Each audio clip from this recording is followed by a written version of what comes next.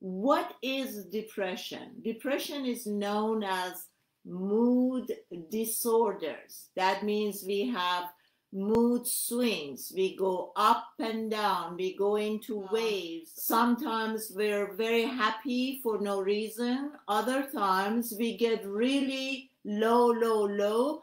And when we get to the deepest level of depression, I'm hoping that you guys have never experienced that, is the point that you become totally disabled. You become blocked. You cannot move. You're going to be staying in bed, probably shutting down the curtains, and you have no energy and no mood to move. This is panic depression.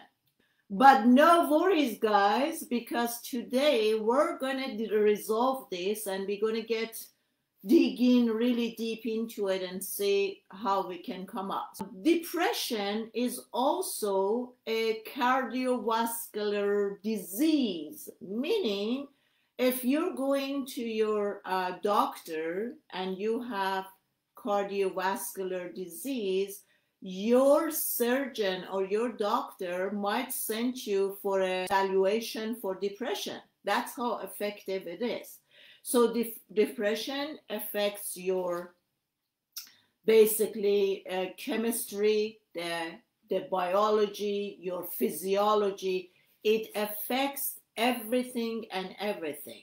Depression, one of the things that really affects or gets you deeper into depression, I believe, is when you and I start judging ourselves, looking at our past, and because our past is a combination of many decisions that we have made so far, when we look back and we look at the quality of our lives, we think that we made many bad decisions. So we are dissatisfied from the decisions and the outcome from the past. We are dissatisfied today, right?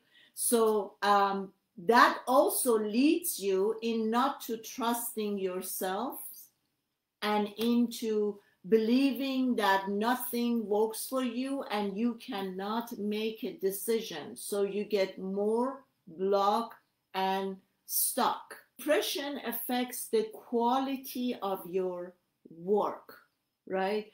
How does it feel when you are depressed and you're really forcing yourself, pushing yourself to go to work, and then you're constantly down, you're nagging? So that affects your relationship majorly, whether it's love relationship or whether it's any kind of sort of relationship.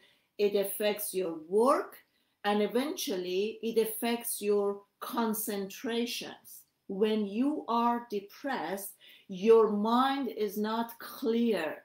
You cannot concentrate on your task and on your work. And normally depression is also, because it's a mental illness, it could get combined with stress and anxiety. So I said you cannot have depression without stress and anxiety, or you cannot have stress and anxiety and not be depressed. So these kind of work together. Also, it's obsessive compulsive disorders. It's the pattern of the repeated thinking that you and I get into this loop of a negative thought, and it keeps running and it keeps going, and we get into this loop, and we can't find a way to get out of it, right? So this pattern, it's constantly going, and since the quality of our thoughts, it's extremely important. If we are going towards a negative thoughts, and that negative thoughts creates a negative energy, and it keeps going, it keeps grabbing more negative thoughts, and the energy becomes bigger and bigger and bigger. Imagine, guys, that you're rolling a snowball from the top of the hills, And this is a negative roll of the ball, right? As it's rolling down, with the speed that it gets, it collects more and more and more, and it becomes bigger and bigger. Therefore, you and I now become a collections of negative thoughts, and we get stuck there. We can't get out of it. I believe one of the biggest issue that we're facing, depression, especially. I believe there was a study done in year 2013 that depression, it would be the next pandemic.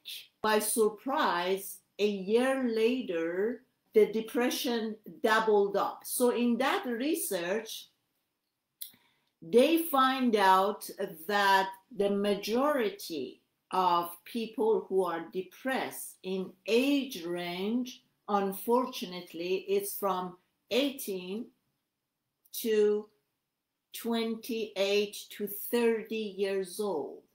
And then further study showed up in the year 2018 that the majority of depression is being faced through our children.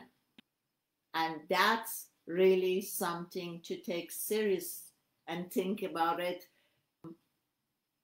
How are my children, my kids operating?